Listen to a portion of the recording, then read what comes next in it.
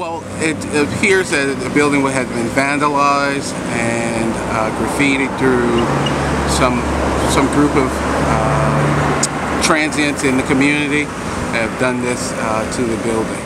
Splattered paint and wrote various messages with spray paint, and then they have used a hammer,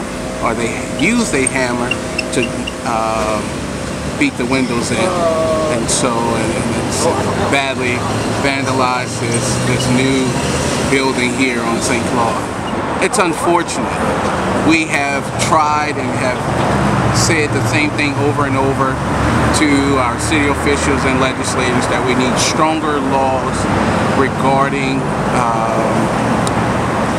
transients and panhandling in this community. Vandalism is not new to St. Roch. As you know, we're right next to Norfolk Southern's rail line, and so this is not new to us, but on this scale it really is.